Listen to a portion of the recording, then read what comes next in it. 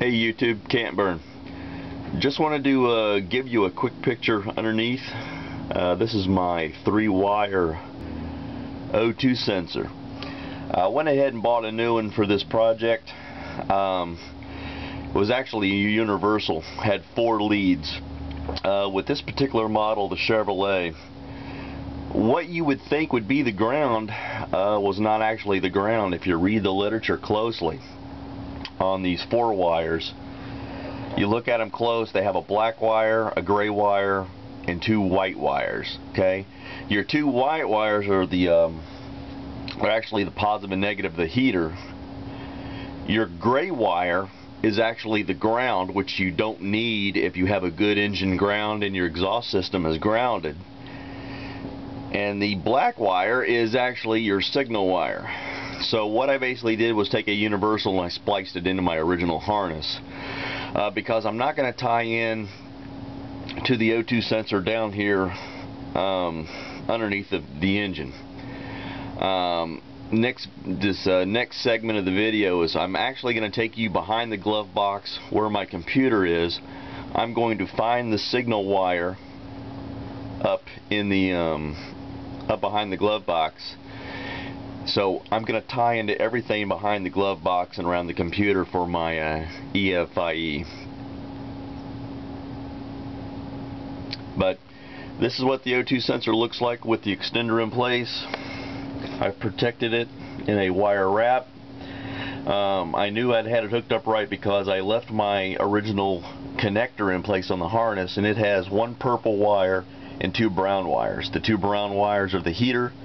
The purple wire is the sensor, and I just have to locate that purple wire up in the cab, and we're good to go. So stand by, we're going to move into the glove box. Okay, for clarity, I went ahead and pulled the glove box off. For the uninitiated who's ever had a 95, 99 Chevrolet, and you're looking at the glove box, which they don't open that far, and you're kind of looking at it, and for the life of you, you can't figure out how to get the glove box door off. It's pretty simple. The glove box actually hinges on the bottom. It has free floating hinges. They fit right on these little round knobs right here on both sides. Well, what you do is when you want to remove your glove box, at the very top on each corner, push in on the side of the glove box at the very top here, and because there's little rubber stoppers that stick in here, so if you push in on both sides, it'll free these rubber stoppers from the side. You've got a stop strap right here on the right side. You just pull that stop strip right here off of this side, free it. That will allow the whole glove box to pivot down. Once it pivots down, it's going to free off these areas right here, and you can just take the glove box and set it off to the side. Now if you see, here's my computer.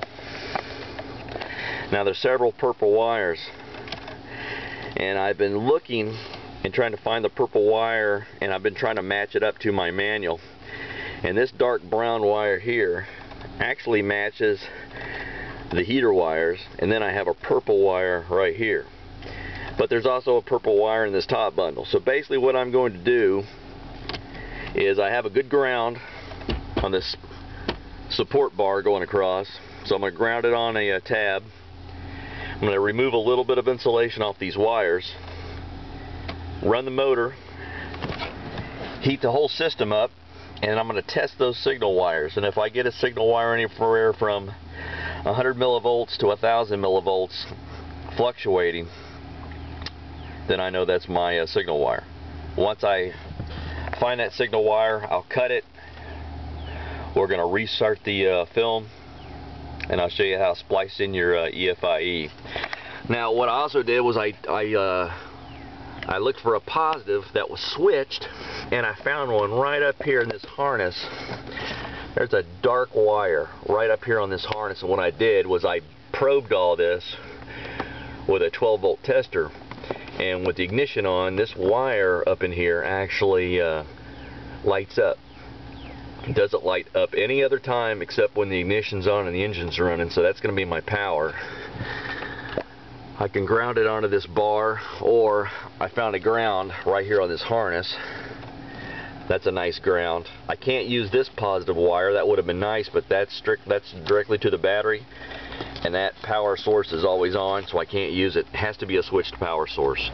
So I have my power, I have my ground, and as soon as I find my signal wire, we're going to get this EFI installed, and I'm going to actually install it right inside the glove box to where I can get to the test probes, I can get to the adjustment screw, and possibly remove it if I want, and everything's inside. It's out of the weather. I don't have to do anything else because these things aren't waterproof, at least the one I bought isn't. And plus that, you know, we can adjust it on the fly. We can sit there and run it. It's inside. I can keep track of all the gauges. So we're good to go. Hang with me. Be back in a few minutes. All right. Wires have been tested. And let's see if you can see this clearly. I cut a little bit of insulation right there, and a little bit of insulation right there. Those are the main two purple wires I found. The one at the top was measuring millivolts between a minus 65 all the way up to 1 volt. The bottom one was fluctuating anywhere between 100 millivolts to 1 volt, up and down. So that bottom one is actually my O2 sensor. This top one, there's several purple wires that show up in the Chiltons. This might be to the map sensor. It could be a wire that goes over to the distributor circuit. Not really sure, and at this point it really doesn't matter.